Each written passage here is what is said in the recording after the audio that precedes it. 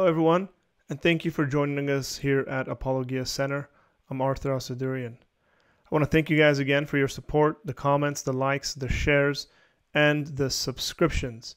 Don't forget to subscribe if it's your first time on this channel and you enjoy what you see.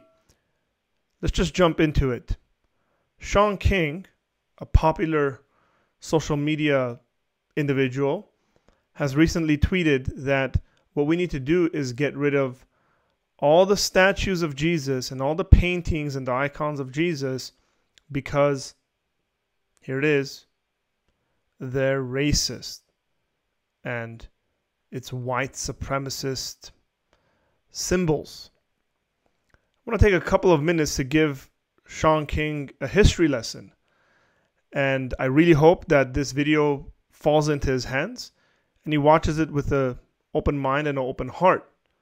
For the rest of us, let's take down a little trip throughout history, look at some images, look at how Christians have depicted Jesus in different cultures, and whether we should even be having the discussion of Jesus being white, Jesus being black, Jesus being Jewish. Now, for those of us who actually read the Bible, there's no question about what nationality Jesus was. And that was a descendant of Abraham, a descendant of David, from the line of Israel, out of Judah, the tribe of Judah.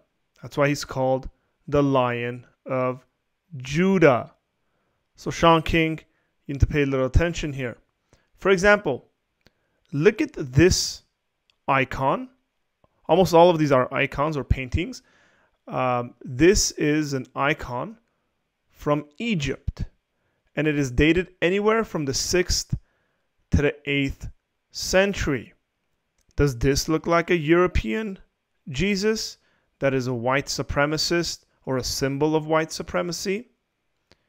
How about this painting, which is of Syrian origin, from about 1000 AD to 1050 AD? How about this one from the 12th century, which is at the Hagia Sophia in Istanbul? This would be Byzantine art because this would have been in the Byzantine Empire. And it's very easy to actually identify Byzantine art and the Byzantine Jesus. And how about this following one, which is of Russian origin? It's in Moscow, Russia, from the 12th century.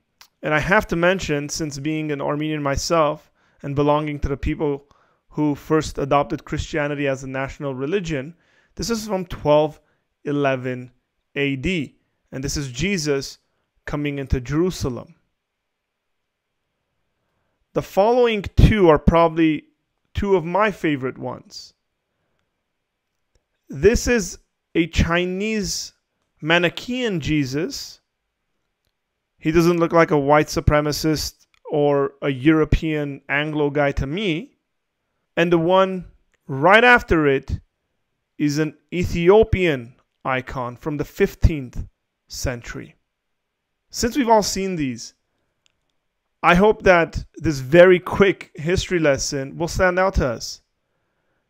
And maybe the response we can give to Shaun is this: Jesus is for the world, and peoples of the world have depicted Jesus as one of themselves. They have depicted Jesus as one of us, and this is fundamental to the Christian doctrine of the Incarnation.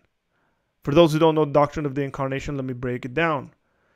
Jesus, being the second person of the Trinity, took on human flesh and became a human being so that he would live the life that you and I cannot live. He would suffer and die for our sins. And when we put our faith in Jesus Christ, then we will be saved. So it makes so much sense that humanity has depicted Jesus, depending on the cultures we find ourselves in, depending on the way we look in whatever culture that is. If that's African, then that's within an African context, like the Ethiopian one or the Egyptian one.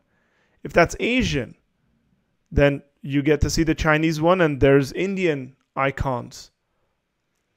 if it's Armenian or Syrian, if it's Ukrainian or Russian, if it's Greek Byzantine or Latin Italian, if it's French, if it's German, if it's English, or if it's American.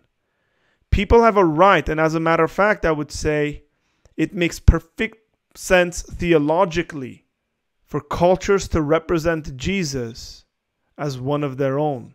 This is not to say that Jesus was actually of this culture, but this is to say that there's a grand overshadowing of a theological perspective that is telling us God identified with humanity, God identified with us in what we are to save us from the condition. And so my challenge to Mr. King is this: stop it. Stop trying to make this an issue about race. Stop trying to hijack the Christian worldview. Stop trying to hijack Christianity and Christian theology to make this very silly and historically inaccurate point. Thank you guys for watching. Again, if you've enjoyed this, please share it out. Subscribe. I'll see you next time. God bless you.